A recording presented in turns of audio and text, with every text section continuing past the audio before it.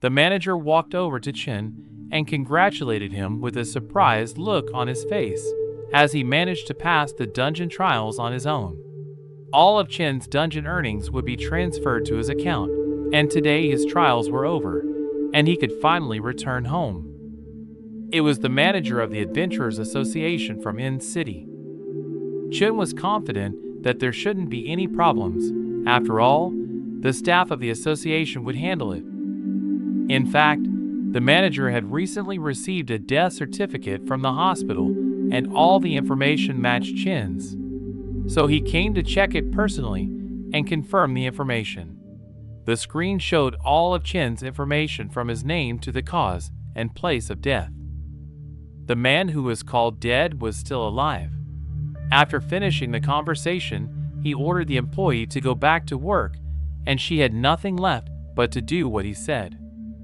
The phone screen lit up and a ringing sounded. He picked up the phone and decided to find out why the manager had bothered him. This man was interested in the news about the bodies in the dungeon. After all, they were using them to improve the rewards in the low-level dungeon. The manager said that the guild and the media were still closely monitoring their actions, but despite the fact that there were so many immobilized bodies in the dungeon, no rewards had been improved. The dungeon was at level 15. But the manager couldn't seem to figure out how Chin had survived, so he informed the master that it seemed like someone had gotten the reward for going through the dungeon. The master was furious. He couldn't believe that someone had managed to get out of the double dungeon alive. The manager confirmed his words and said that he had just seen this person with his own eyes. And on top of that, he was also able to go through the association dungeon and defeat the boss by himself. They made the decision to take care of the incident. Chin's body was in a lot of pain, and he had received quite a few wounds. He expected to receive a very large reward for passing the dungeon. The girl said that according to the rules, all the loot from the dungeon belonged to the association, but the person who passed the dungeon was entitled to a small portion of the profits. He received a small amount of money, but he didn't expect more in the initial stages. The hardest thing now was to get good equipment and pump up his level. Then suddenly a system window appeared in front of him. Chin was very surprised.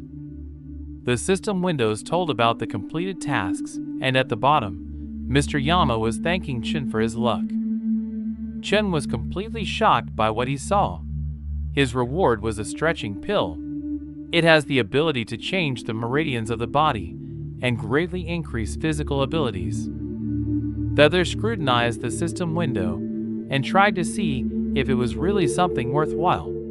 And Chin confirmed that it was, because this reward would help him easily overcome the biggest obstacle for beginning adventurers. The highest level of adventurer in the country right now was 45. Very few people can achieve such a result at the moment. In fact, after the 5th level, the promotion becomes more and more difficult. When the monster materials are high, they become very rare and powerful. During this period, seekers must rely only on equipment to be able to defeat monsters. And low-ranked seekers are at a disadvantage due to the claims of the association and guild. And that's the only reason why they have to rely on training, because by training they increase their fitness. Many do this because they can barely get the necessary equipment to level 10. Training a professional seeker is very expensive, but Chum was confident that after 1 or 2 dungeons, he would be able to reach level 5. And this reward was very important to him. And then suddenly, as it turned out, there was more than one reward. A few days later, in the Adventurers Archive of X City, it was possible to find out all the data about the adventurers. Chin wanted to know everything about what was going on, and he tried to find something on the internet, but the feather at that time only did that and prevented him. Chin did not care. He was very persistent and did not give up what he wanted. This window described all the data about Chin. But the last comment scared Chin very much.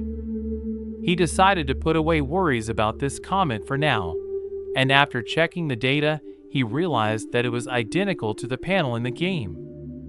The member of the Underworld thought that Chen lacked training, and that he needed to die in order to train.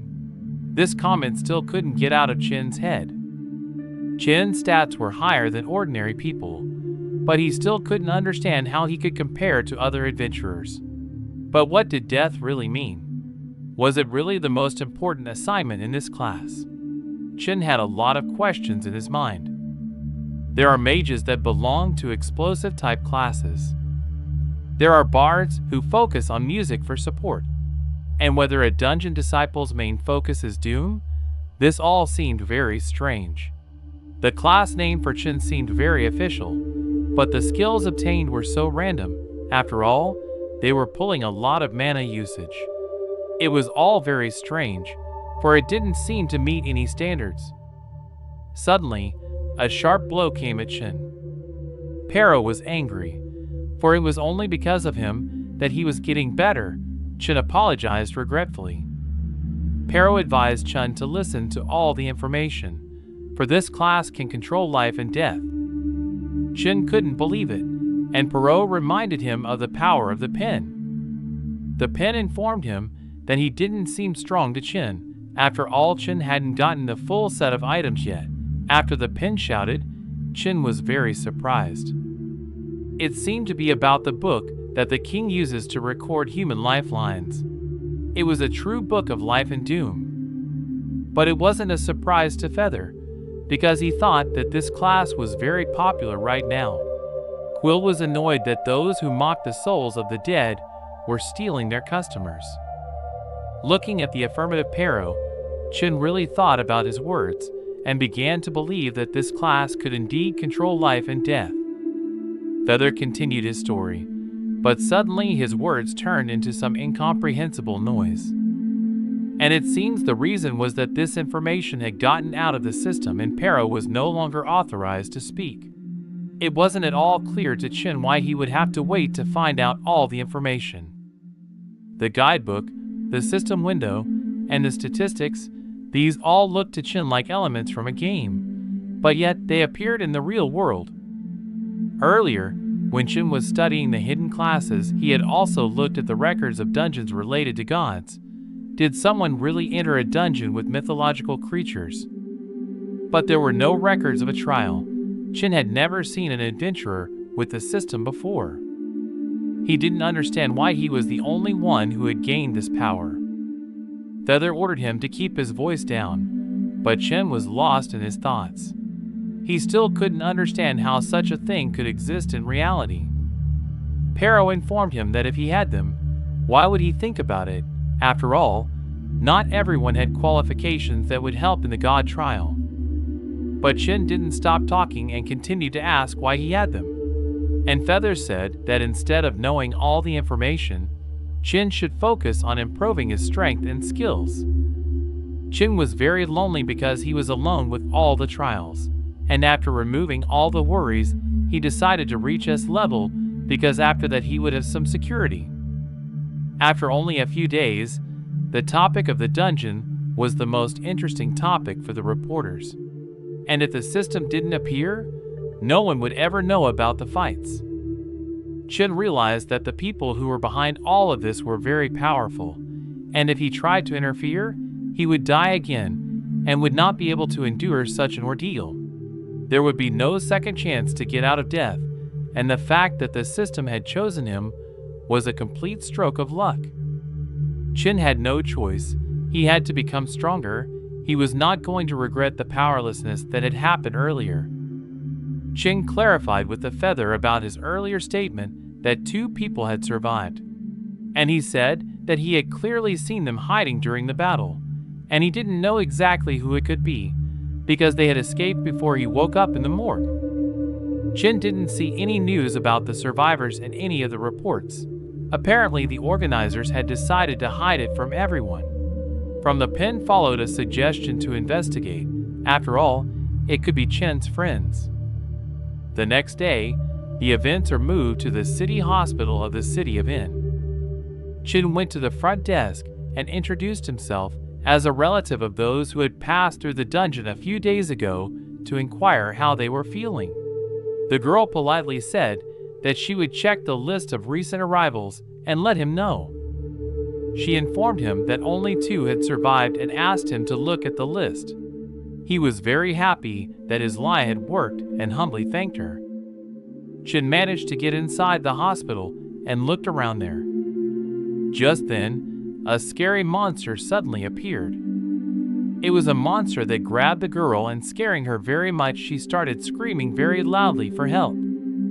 The conversation was between 2 girls, and one of them angrily said that it was just a small injury and she should not have come here. And as it turned out, this monster grabbed one of the girls who was talking. The monster's tentacles touched every corner of the hospital. He kept saying that the injury was minor and would heal quickly. The man standing next to it couldn't understand what was happening, and realizing that it was moving straight towards them, he tried to protect the doctors so that they could protect the injured. But it was useless. The tentacles were so strong that they grabbed everyone who got in their way. Chin didn't understand what was happening or why there was a monster in the hospital, but Feather only ordered him to run. What the hell is this? Tentacles of the monster did not end, they became more and more. Another person caught in these nets. And it seemed to be Chin. The monster didn't leave him out and grabbed him like everyone else. And then a teleportation portal appeared. The people there were asking a lot of questions. No one could understand what this place was because they were in the hospital and were treated. Are they still in the city or not? One of them noticed something up ahead. A bright light shone sharply in front of them. The system window appeared in front of Chin again. It said that the meaning of the tales began to change as soon as people became adults. All the people who had arrived had been located, and a task would be issued soon. The mission was called Frog in Crisis. All the terms of the upcoming mission were written there. Each of the people couldn't understand at all what was going on and how they were even going to pass this stupid test. It looks like there might be a portal in the hospital, and it seems to be out of order. But could this be a new portal? Pero suggested that Chin observe for a while before drawing any conclusions. As many as 12 people had been captured in this ordeal.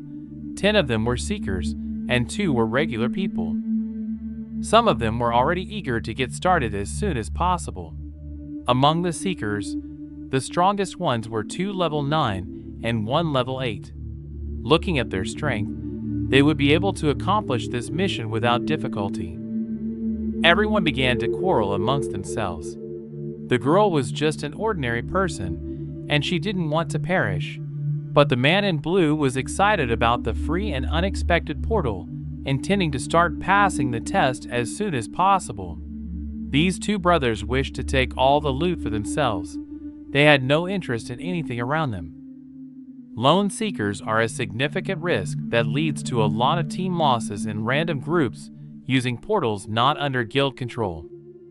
This was a lone wolf, and he was sure that he had to pass this test alone, for he was clearly not used to acting in a team. The girl with pink hair wanted to make a truce and go through this together. Chin tried to warn the others about the dangers, which could be in the portal. After all, the portal came out of nowhere, and they didn't know any information about it. Pero tried to warn Chin that he should not cross these seekers. But it was too late. They had captured him, for they were not going to give the reward to anyone. But Chin was only trying to tell them to be careful and not to endanger others just for their own personal goals. They were very angry and thought that an ordinary level 4 seeker was going to lead the mission and take all the rewards for himself. One of them suggested to his brother to just take Chin down. The 2 guys didn't seem to understand at all what Chin was trying to convey to them. They had enough power to destroy him. The girl tried to stop them. And one of the brothers with a smirk thought destroying Chin was a great plan. But then suddenly a lone wolf stopped him, and he was in complete agreement with Chin's words. A dialogue went on between them, and they realized that those guys looked terrifying. Chin thanked the man, and the man in turn informed him that he just wanted to pass the test with caution. The girl with pink hair moved towards them. She started yelling furiously at Chin and informed him that often in unregulated portals people were willing to destroy each other for prey, and he shouldn't do that next time. Chin had to apologize, because he clearly wasn't thinking of such a thing at that moment. And that was the real truth, because if no one had come to his aid now, anything could have happened to him. These two were completely ordinary people, and they just wanted to stay alive because they were very much afraid of the monsters in the portals. Chen asked them to stop worrying because this was just the background that accompanied the portal for now. They all need to stay calm and not get into conflict. The most interesting theory about the portals was the mirror dimension hypothesis. A portal is the same as a mirror. It projects the human world just in a different space. All they had to do was complete the mission. And it shouldn't be difficult, because almost everyone here is an adventurer. This girl was not going to pass this test. She really didn't want anyone here to drag her into it. She and her family had a high status in the Gold Consortium, and she was hoping to be found soon. Chin wondered if the strategy of two lone wolves could have been a good strategy to pass the test. It was the princess in the guise of a frog. The system window lit up and announced that the mission would start right away. Everyone who was there was waiting for further action. Some of them were very scared, but it seemed they had no choice. People from other worlds had been summoned to save the frog from danger. The reward was a kiss from the princess. The wolf cub fell to the floor and couldn't believe they would succeed. The doctor at the hospital was very frightened. The frog suddenly became very big and towered right over them. They were very angry because they couldn't become leaders in this challenge. Chin wanted to save the humans from annihilation. The players' hostility was detected in the system. Chin was very angry because this system was equipped with absolutely no rules, because now another instant human annihilation was about to happen. How would they actually be able to deal with this? Everyone started to run away. The girl tried to stop them. This system was destroying everyone without hesitation, so if even the Seekers started running away, the humans obviously didn't need to wait. With each passing moment, the situation for the brothers was getting more and more interesting. Chin was really pissed off that the system was doing such actions and destroying people for nothing. He began to understand the rules of this system. They consisted of obeying the princess and completing the mission. Pero realized and explained to Chin that this was not just an ordinary portal, it was an ancient test of the gods. And Chin thought it was something similar to a trial in the Underworld. But in the Underworld, the system can work stably because the deity is still there. But here it was not like that at all. It was called the fairy world, and it had a broken deity, and that was why the system was not complete and might have bugs. They weren't sure if what was happening could end. Pero explained that since it was also a divine trial, the Underworld system had no right to invade there, and Chin only needed to worry about himself first. Chin realized that with such stupid rules around, lawlessness would just start all around, and it would be a complete failure. He angrily ordered everyone to calm down, but people didn't understand. They didn't want to die here. Chin tried to explain to them that if they left now, they would die.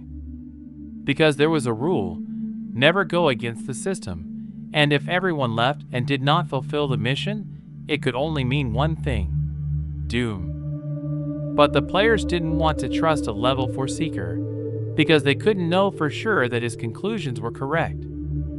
Chin told her that those who didn't want to do the mission could leave, and at the same time the remaining ones would check Chin's strategy.